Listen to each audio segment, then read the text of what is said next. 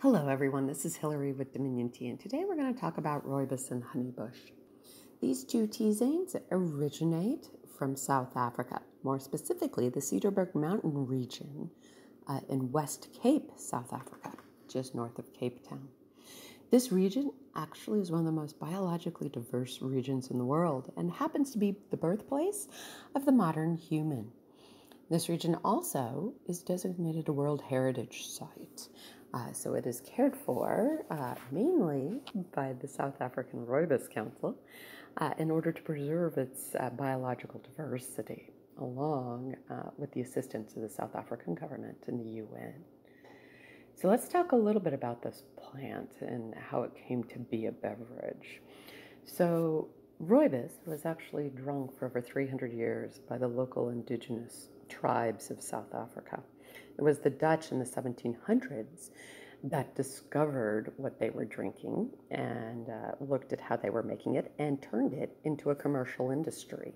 So why did they turn Rooibos into a commercial industry? Well, in the 1700s, importing tea was really expensive.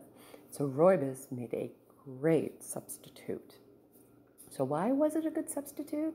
This is one of the few tisanes you're going to come across that has a close mouthfeel and flavor to black tea. And so how does it get that? So these legumes, right, so both honeybush and rooibos are part of the legume family, actually don't grow leaves, they grow needles. And those needles are harvested. They're crushed a little bit, bruised to kick off oxidation, and then allowed to oxidize and dry.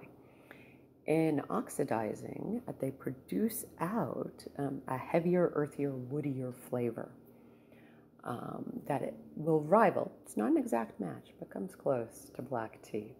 Of course, being from the legume family and not from the same family as our Camellia sinensis, it doesn't produce caffeine, and so it is completely caffeine-free. As I mentioned earlier, the Dutch created a small commercial industry. It stayed small well until the mid-1900s, at which point the South African government took it as an industry to invest in to help lift its citizens out of poverty and to take advantage of a crop that was very unique to the country. In fact, to this day, scientists have tried to plant Rooibos and Honeybush in other places, both in South Africa and other regions in Africa, and are not having luck in it taking root there. And so we, as an industry, while we watch the demand for this beverage rise, also take a very deep breath, because that biologically diverse region is also very susceptible to climate change. And there is definite concerns from the Rooibos growers and the Rooibos industry as a whole that the swing in temperatures that they are seeing could absolutely adversely affect the crop. And so that is something that we will watch and continue. But as world interest kind of expands, and as you as the tea drinker try to expand your palate, Rooibos and Honeybush are great alternatives to straight tea. Easiest way to brew them is with boiling water. You're not going to want water temperature much lower because you will not get the full mouthfeel and flavor from it. And you're going to want to steep somewhere in the range of 7 to 10 minutes. Now, I will admit I steep closer to 5, but that's a personal preference. But please play and enjoy.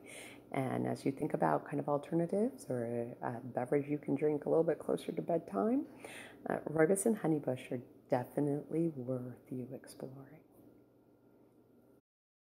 We hope you enjoyed learning more about tea with us. Hit the subscribe button so that you can be notified when we add more videos to our channel. And check out the highlighted videos to learn even more about tea.